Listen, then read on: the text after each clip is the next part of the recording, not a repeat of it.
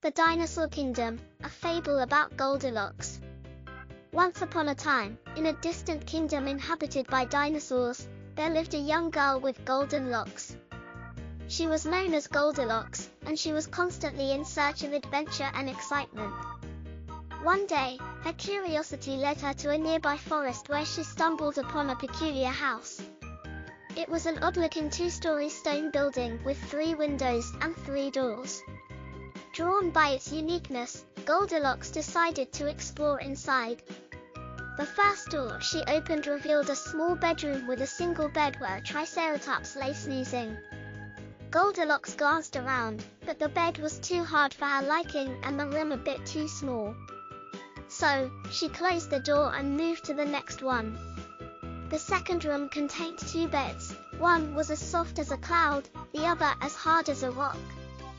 A brachiosaurus lay snoring in the middle of them, which made Goldilocks even more uncomfortable.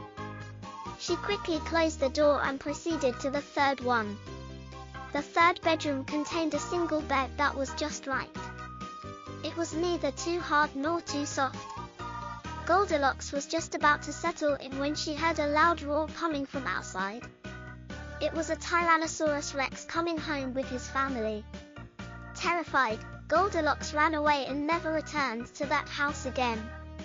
The moral of this story is that it's important to be careful when exploring unknown places. You never know what kind of dangers lie ahead.